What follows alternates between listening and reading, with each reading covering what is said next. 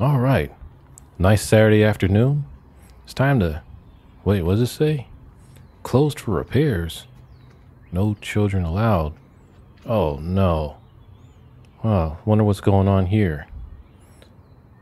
Wait, oh, I see. Yep.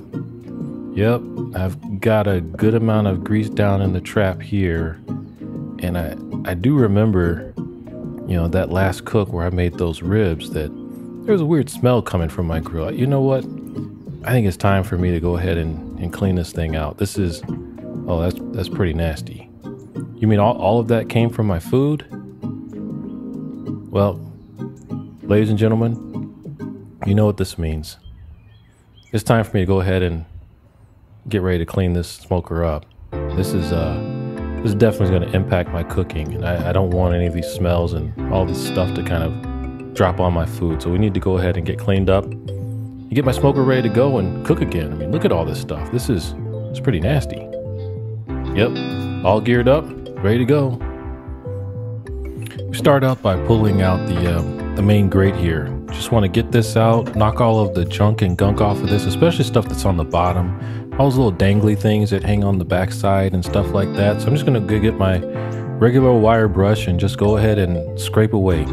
Just trying to get all this stuff off and get it cleaned up so none of this ends up on my food as much as possible.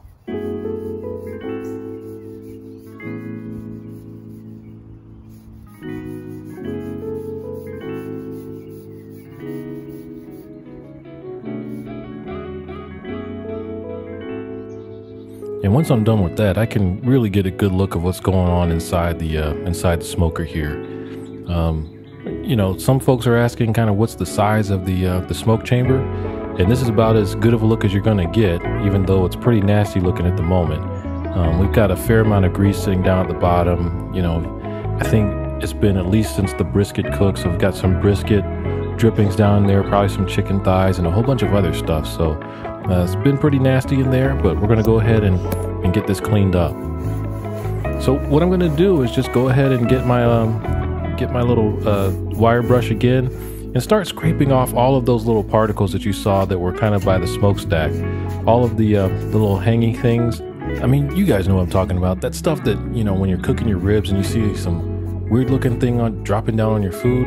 I think that's where this comes from. So I'm just going to go ahead and knock this stuff down, get it off so that, whenever I'm cooking next time, it's just going to be a nice, clean looking cook on top of my food.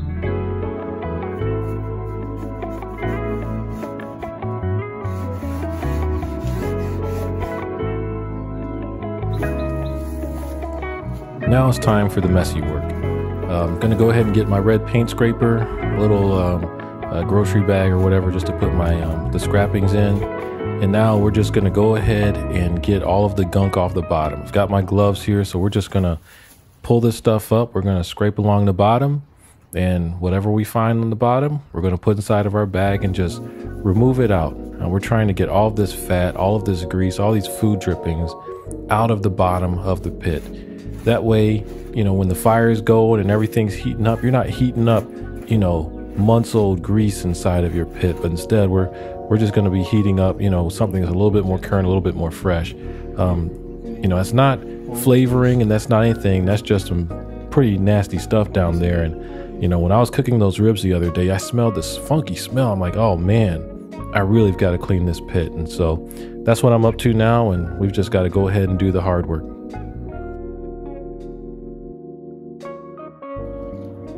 Don't want to forget about the flat top. I mean, I do this basically every time I cook on the flat top, but while I'm here cleaning everything, let's go ahead and clean that up and scrape that, get all the gunk and stuff off of that, and we'll be ready to go.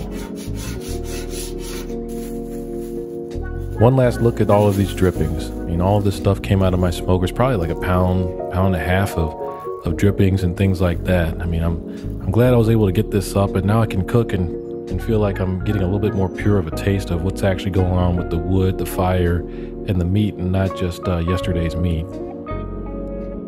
And now I'm just trying to put this whole thing back together again, get the big grill grate back in there. It's not necessarily the most intuitive thing about how to diagonalize and all of that inside of here, but got to get the grate back in, see what we're working with. But I took my gloves off, and dadgum, I Now I've got grease on my hands. I mean, I took them off at the exact wrong time. You know, every time I wear this gray shirt, it reminds me that can't get too excited, can't get too proud about yourself, that grace is there for you. You know, I really wanted to show you guys, and I wasn't planning on doing this today, but I was really excited. I had a little bit of charcoal left in my bag, and I was like, let me see if I can start this fire inside of here. For those of you guys that watch my channel regularly, you're probably noticing some of the videos that I start almost all of my fires in the chimney and bring those hot coals over.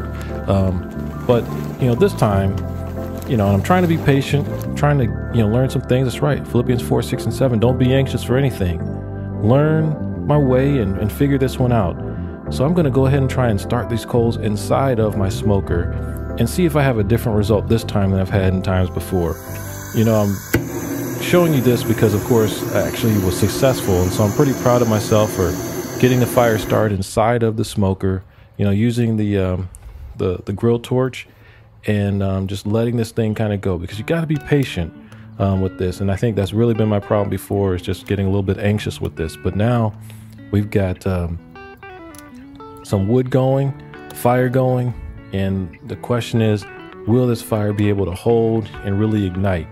And I'm telling you guys that the fire ignited, and it was pretty awesome to come back in and see everything going, knowing that now I'm going to have a really big hotbed of coals ready to go. And it really didn't take, you know, from that first fire that you saw all the way to the big one, you know, probably 10 minutes or so. And so pretty exciting to get to that point.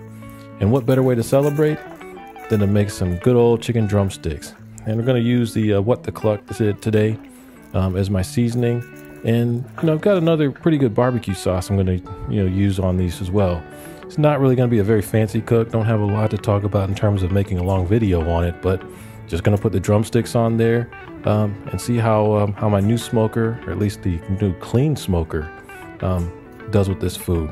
You can tell getting great color. And I'm going to use this cherry barbecue sauce today. Actually uses real cherries in part of the mix. So pretty excited about what's going to happen here. You know, these ones on the left don't have much sauce on. The ones on the right do have the sauce. And here's the final product. Let me tell you, these things tasted delicious. All right. Great video, great time. Thanks for watching, everybody. Well, you made it to the end. You might make it to the end of another one of my videos. Why don't you check one of those out below? Take it easy.